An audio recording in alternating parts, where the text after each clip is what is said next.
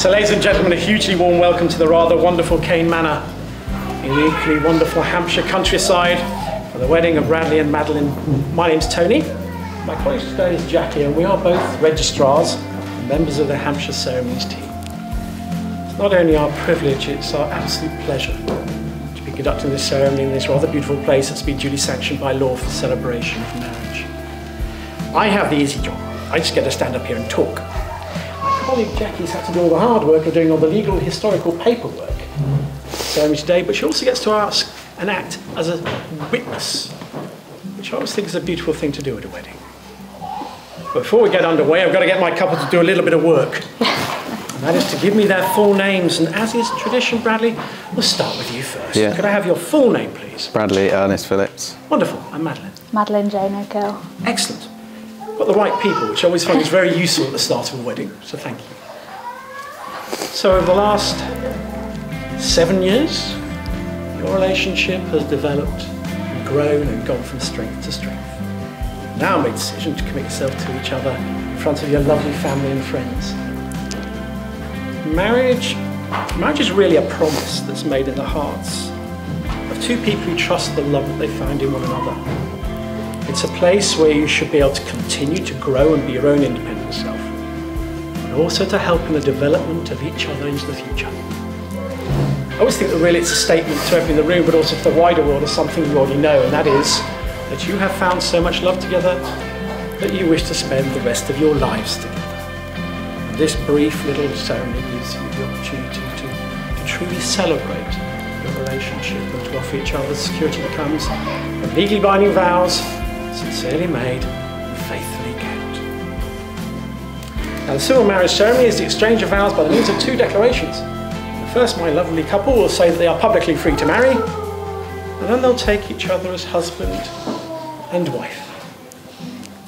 Marriage remains the union of two people, voluntarily entered into for life, to the exclusion of everybody else. It's a place where you should find comfort, trust, loyalty, friendship, and I suppose above all else, love. It shouldn't be entered into lightly, and it should never be lightly set aside. But before we begin, I must ask if there's any person here present who has any just cause or lawful impediments to why this marriage should not take place. They must speak it now. Cool, that's quiet. It's going to be the quietest they're going to be all day, you know, I know. And also, how nice is it to see a sea of smiling faces? The last 2 or 3 years, we've married an awful lot of masks, and you have no idea what people are doing behind those critters. But all I see is a sea of smiling faces, which I think means we're okay to continue. And we do so by going straight into the important bits, which are the vows and declarations. And the first declaration is one that says that you are publicly free to marry. And in this instance, I'm simply going to ask you to repeat after me. And Bradley, as is tradition, lucky man, you're going to go first. So please repeat after me. I do solemnly declare. I do solemnly declare. That I know not. That I know not. Of any lawful impediment. Of any lawful impediment. Why I, Bradley Ernest Phillips. Why I, Bradley Ernest Phillips. May not be joined in matrimony. May not be joined in matrimony. To Madeline Jane O'Kill. To Madeline Jane O'Kill. Well done. Brilliantly done. And Madeline, please repeat after me. I do solemnly declare. I do solemnly declare. That I know not. That I know not. Of any lawful impediment. Of any lawful impediment. Why I, Madeline Jane O'Kill. Why I, Madeline Jane O'Kill. May not be joined in matrimony. May not be joined in matrimony. To Bradley Ernest Phillips. To Bradley Ernest Phillips. Wonderful. So that was a public declaration that says that you are free to marry, which is probably a good thing at a wedding. We now come to the rather wonderful marriage vows themselves. Marriage isn't just a legal contract between you. It marks a hugely important milestone in your lives together, because marriage is a real commitment. Everybody in this room is actually very privileged to witness what is a very private moment between two people as they commit themselves together for the future. Now I'm going to embarrass you thoroughly by saying, can you face each other? Maybe. Oh, as much as you can. Perfect, that'll do.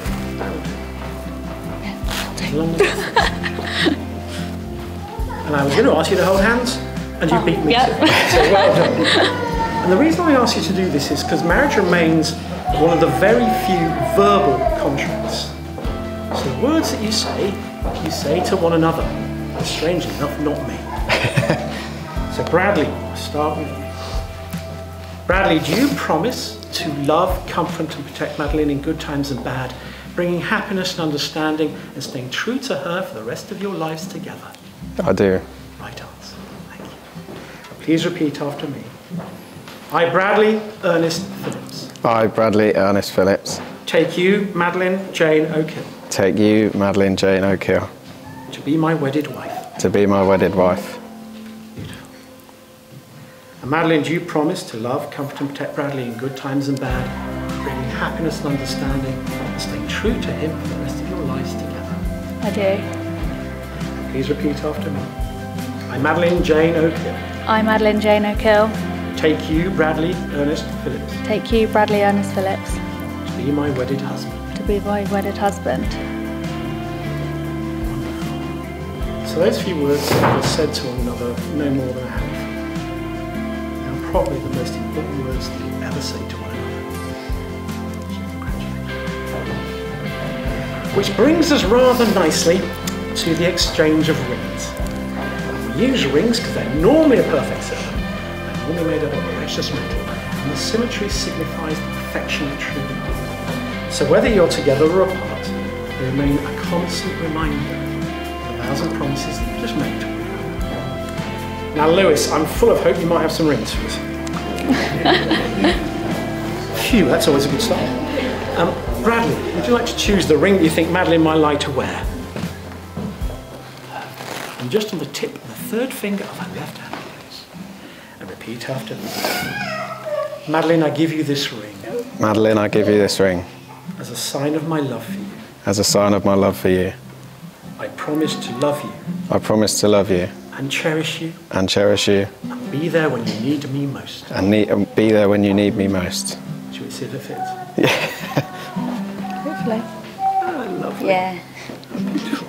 Now, Madeline, I think we've got a limited choice. Would you like to choose a ring you think Bradley might like? Oh. And again, tip of the third finger of his left hand, please. Oh. Yeah. Can't turn anymore. Repeat after me. Bradley, I give you this ring. Bradley, I give you this ring. As a sign of my commitment. As a sign of my commitment. And my trust and my support. And my trust and my support. For all that you are. For all that you are. And all that you will become. And all that you will become. Should we see if that one fits? Push it out. There you go. Yeah. Yes, it's there. Lovely. Aren't they beautiful? How lovely. So hold it. So, Bradley and Madeline, what is marriage? Marriage is the bringing together of two people. I always think that far more importantly, it's the forging of two hearts together. Now, a good marriage thrives on love, whatever form that love may take, as long as you let it grow and deepen. There's absolutely no reason at all why your marriage should ever fail. I hope you're always able to talk to each other, talk things over, especially when things aren't going so well. Keep talking, support each other's hopes and dreams. Maybe have the odd laugh along the way. Don't think that'll be too much of a problem. But also enjoy rarer and sometimes more beautiful moments of quiet and peace. Plato once said that every heart sings a song which is incomplete until another heart whispers back. I actually prefer Neil Young's version, which is we all search for a heart of gold. The other half that will make us a whole, like notes coming together to make the most beautiful harmony, or colours making a truly perfect rainbow. I think we all search for a lifetime of sunny days, a lifetime of loving, giving, sharing, a lifetime of being together. So grow old together. Love, laugh, cry, dream together. Forgive and forget. Make the most of every day that you spend in this rather strange but still wonderful world in which we're living in. And wherever possible, just try and find the great and the good in the world. We live in a pretty dangerous place at the moment. And I would love your obvious love and friendship just to be beacons of positivity that people can reflect upon. I mentioned hearts earlier. Hearts are really strange things. They're very, very easy to break and they're very rarely given. And you have chosen to give each other your hearts. So don't be reckless with them. Hold them tight. Don't let them go. And above all else, just remain the greatest of friends. Because when everything else is gone, friendship is really what matters. Friendship transforms the everyday things that you have together and will make them really special. Those special things will just become truly wonderful. And I know that everybody in this room, probably in the wider world, wish you many, many wonderful, beautiful, magical years of married life ahead of you. And if a silly old registrar can ask for one favour, every now and then, just remind yourselves what it was that brought you to this beautiful place with all these fabulous people on this very, very special day. So Bradley and Madeline, you have made the vows and declarations required by law in front of your wonderful family and friends. And it gives me a huge amount of pleasure to say from this moment forward, you are indeed husband and wife, and Bradley, I think you should greet your bride.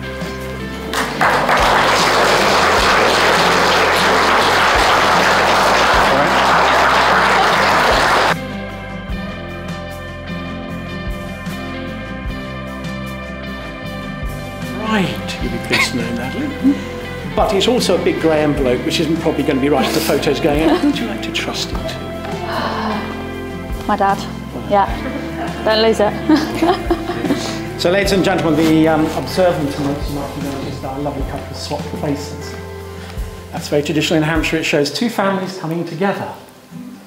But actually, I always think far more importantly, it meant about 500 years ago, Bradley's sword arm would be free to protect the honour of his bride as he left through the rabble outside the wedding.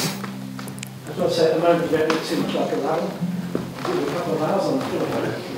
But I'm a great believer in upholding tradition, which is why I'm going to ask, if you're able, please be upstanding and greet our newest married couple, Mr and Mrs Phillips.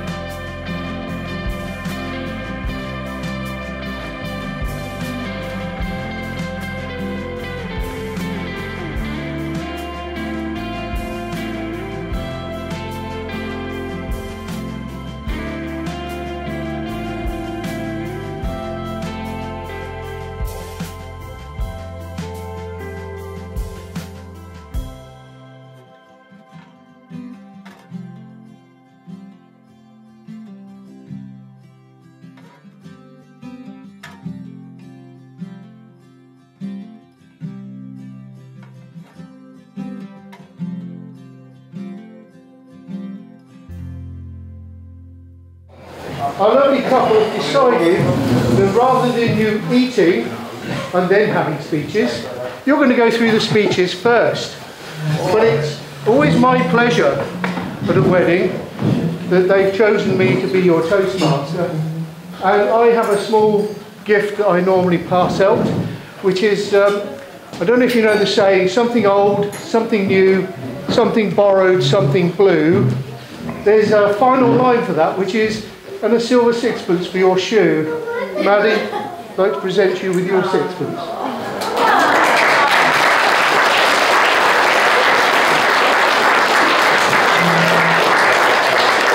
Okay, without further ado, I'll hand you over to Daniel. Hello, testing 1, 2. I don't think it's working. You got it turned on? I don't know. Isn't it on? Yeah, it's on. You sure? Nothing's happening up there. That's all right, I'll just speak. You okay? Yeah. Lewis might need it. Oh, there you go. Oh. Sunshine. No. Stop it. Hello. Hello, everyone. Well, you're a professional. Bang the end of it. Don't worry. Don't know what's happened there, but no. There you go. Oh, well done. You turned it on. Thank you very much. They're trying to get the baby asleep. Okay, well, welcome, ladies and gentlemen, boys and girls, to this, the wedding of our daughter Maddie, to Tracy and Ben's son Bradley. Thank you to all of those who are here and to all those who have made this day so very special. And of course, that includes you, the guests, for sharing in this day to make it such an amazing occasion for Maddie and Bradley. Back in 2015, in the winter, Maddie returned from our family holiday in America to be swept off her feet by a young, clean-cut, good-looking chap called Bradley. Incredibly, some 7 years later, we find ourselves in the position today that the same clean-cut, good-looking chap has taken our daughter's hand in marriage. The bonus is we don't even have to pay a dowry to get rid of her. Bradley, you take into your family a wonderful young woman who, growing up, was always full of fun, life and colour. You take on a Hannah Montana fan, a Harry Potter fan and a Twilight fan.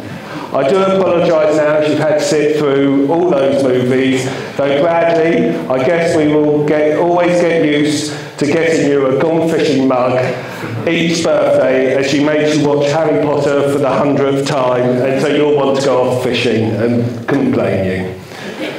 Now, watching the couple prepare for this day, it's obvious what a team they make. So I'm full of confidence as they move through life, they will greet every moment as a team and face every challenge as a team. On the subject of teams, this marriage does of course bring Bradley's family together with Maddie's. Having got to know both Tracy and Ben over the years, it's been a pleasure to do so, be it at a party, a barbecue, horse racing, which we did once, and a curry even. We've had some great moments and I'm sure we'll have many more. Also, seeing Bradley, that, by the way, so close to his brothers Lewis and Henry, it's wonderful to see the loyalty and respect they have for each other. I'm sure, like with our Max, they will make great uncles one day, but not too soon, you two. Maddie, we love and cherish you so much, but we have such confidence in both this day and your future. So take your path and come to us, or Ben and Tracy, for any advice you need. But carry on being the amazing couple you already are, and there will be a lifetime of magical moments, celebrating and memories. So ladies and gentlemen, please raise your glasses for a toast to Maddie and Bradley. To Maddie and Bradley! Cheers! Stand up and talk person. However, if this turns out alright, I've been promised the best man position again at Bradley's next one. I've been told if I start to feel nervous during this, I should imagine that everyone in the room is naked. So, I'm looking round, and from what I can see, the bridesmaids are looking 10 out of 10.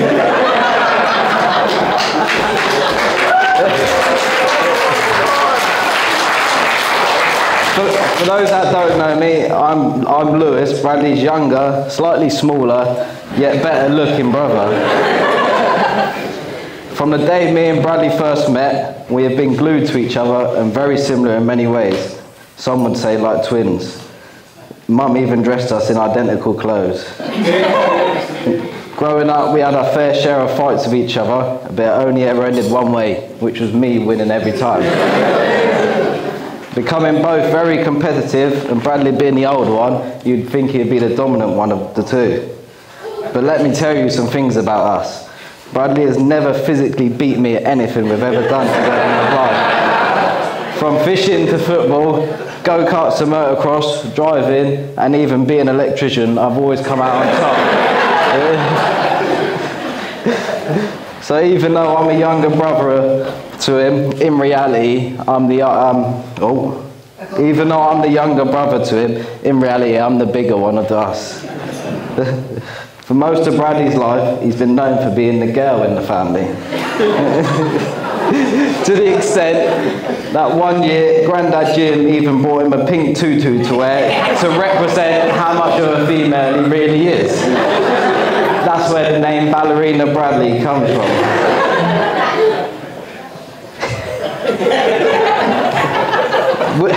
Would you believe me if I said after moving out a couple of years ago, Bradley still comes home twice a day to pick up the van and collect his packed lunch? He even still gets dressed for work at ours in the morning. He then returns usually around 12 hours later, where he decides to come in, slam the door and shout his loud mouth off, followed by dumping his lunch bag down in his dirty washing.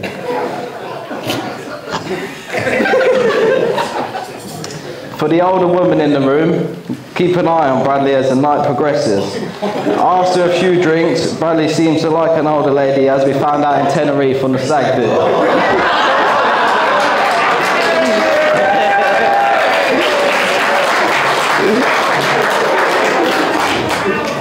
By the way, I've let him off very lightly here, and there's a lot of things I would love to say, but for now I'll let him enjoy his day.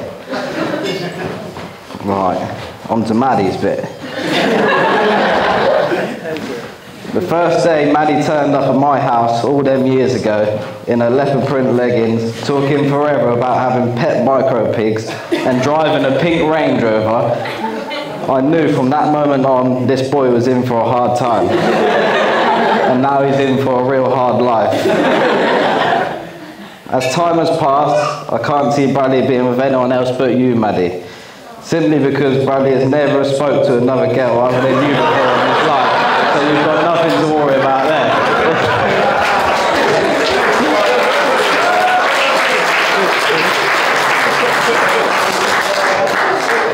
I know today is about you two tying the knot and starting your own journey in life, but Bradley has always been mine, and today that doesn't change. You're joining us two to make it a trio. So for the rest of your life, you're stuck with me as well, Maddie. I can't fail to mention how beautiful you look today, Maddie, and I must say, it makes a change from the usual trousers you wear every day in a relationship. Right, on to some thank yous. Saying all this, I couldn't have wished for a better older brother and sister-in-law. But I would like to confess, though, that when Bradley asked me to be best man, I had to try very hard to hold back the tears. I would like to thank my amazing mum and dad, who are constantly going above and beyond for us three boys and the people around us. If you know them, you know how special they really are. Big thanks to Maddie for organising this beautiful day without the help of Bradley and me stepping in when a real man was needed whilst Bradley was sleeping on the sofa.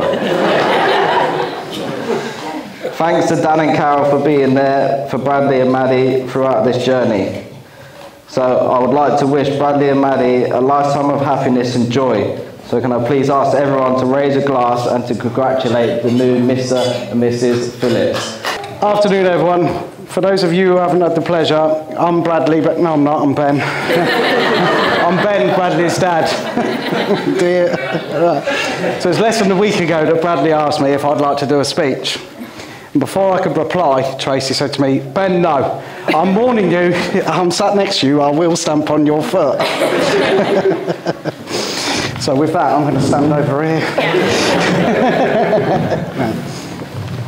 Hold the mic. Our firstborn, Bradley Ernest Phillips. He did not stop crying from the day he was born. Even Tracy asked the nurses what's wrong with him. He hasn't stopped crying. It lasted for about 18 months. But as time went on, and he found his voice, and the crying went from talking, unfortunately, the talking became louder and louder, and then everything was just shouting all the time. Like, Mum! Dad! All the time. Bradley, growing up, you've made me so happy and proud, from the boy to the man that you have become and everything that you have achieved. Doing well with your football, learning to repair and ride your bikes, your cars, your fishing competition, being awarded Student of the Year at college, moving on to the apprenticeship, and then becoming, as he tells us, the best electrician.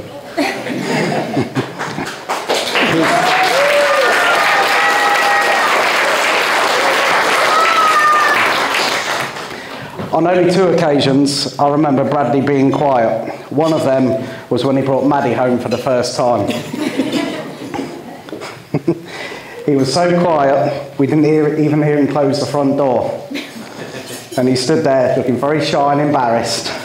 And then Maddie come round, said, "Hello, I'm Maddie, very nice to meet you." Oh no, she's as loud as Bradley. What are we going to do, Trace? Where have I gone? I've lost my place now, hang on guys. But anyway. Okay. Maddie, we think you're amazing, and we all love you very much, and you're very funny, although you do have a little angry side to you at times. One of them, I'm going to share with you all, was when we all went camping for the first time. Maddie was not impressed. So the first morning we woke up, and the first person to speak was Maddie, and it went something like this. "Ben, you said this would be fun. I'm freezing, I've had no sleep, I miss my bed, and I want to go home." You remember that? Oh, yeah. And the other time I remember when Bradley was quiet, so quiet. I came home from work and he was stood in the kitchen with his mum. And I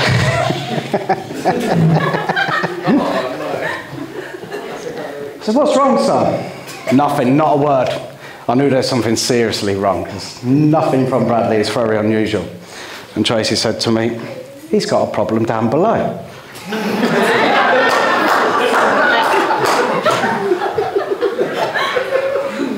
"What do you mean? What's wrong, son?" "Nothing, not a word." So we end up at A&E, don't we, Bradley?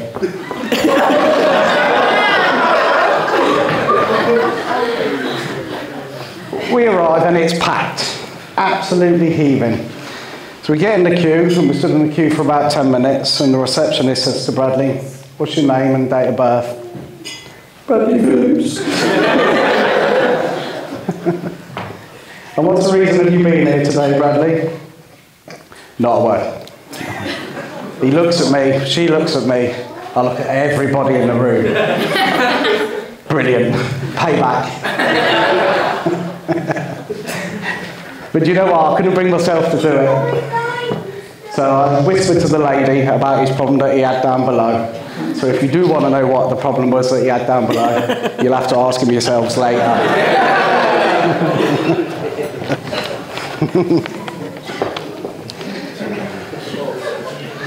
Okay, stag do. Where am I going to stand for this? Not between me and Maddie. No, honestly,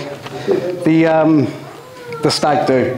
I had an amazing time. It was absolutely brilliant. And well done to you, Lewis, for organising that for all 10 of us. You've done a great job there.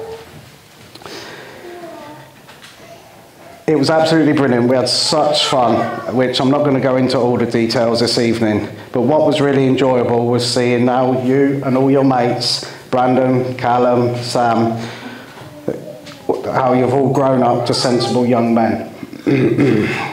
As I said, I'm not going to go into a lot of detail.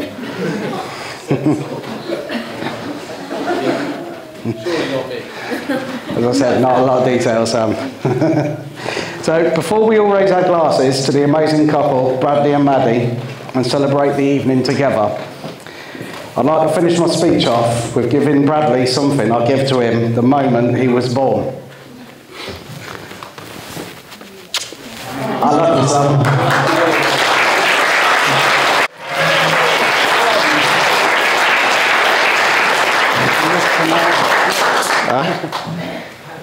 I'm not sure it was a good idea going last. Right, first of all, I'd just like to say thank you all for joining us on our special day. It means the world to both of us to have each and every single one of you here today. Bridesmaids, I just want to say you all look absolutely lovely. You've done an amazing job. Thank you for being there for Maddie all the way. Groomsmen, your makeup looks amazing today. The makeup artist has worked wonders on you. All jokes aside, it's been great to have you all by my side, and it's been a pleasure to have you there.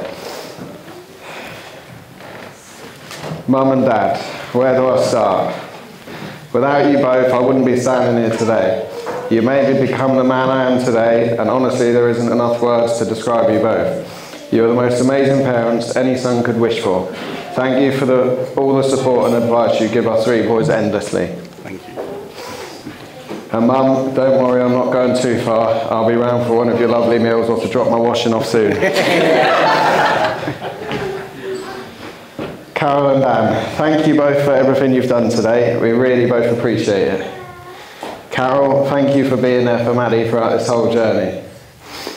Dan, thank you for letting me marry your wonderful daughter. I wouldn't have wished for a more loving and caring woman to marry.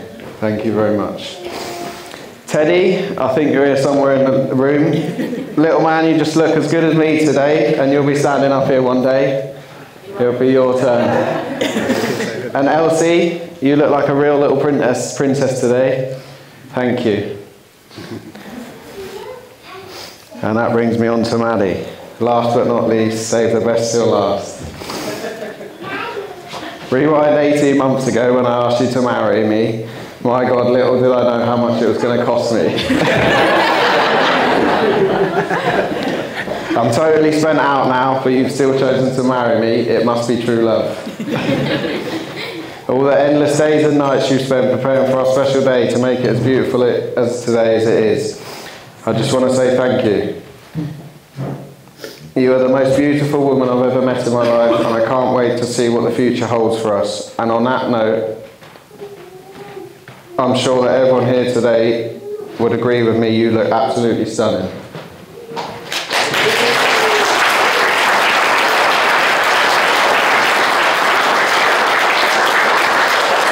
Here's to the next chapter in our lives. Would everyone like to stand and raise a glass to my beautiful wife?